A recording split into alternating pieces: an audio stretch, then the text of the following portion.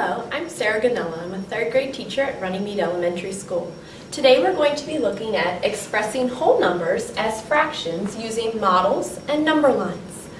Let's start with expressing the whole number 1. Let's take our rectangle and divide it into thirds.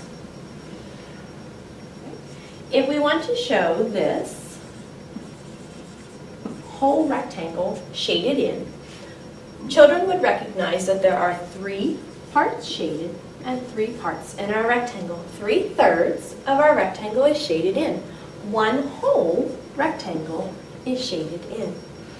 Now, this can also be shown using the number line. If we take our number line, we have our 0, we have 1/3, 2/3, and 3/3, which is equal to 1 whole.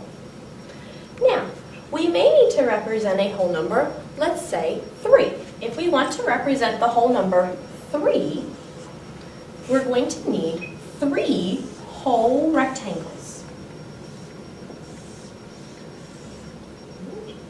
Helps if we keep them the same size.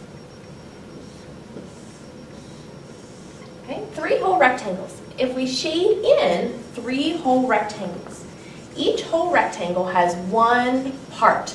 The rectangle has 1 part. It's not divided into any other parts. So we have 1 whole part.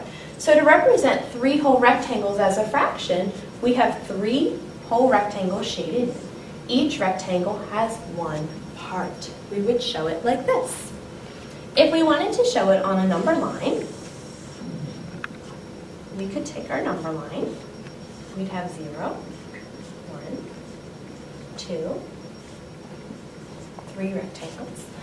And we could show the fractions. This would be 1 over 1, 2 over 1, 3 over 1. So this is how we can take our models and show it on a number line. So these are 2 different ways of showing whole numbers using models and number lines.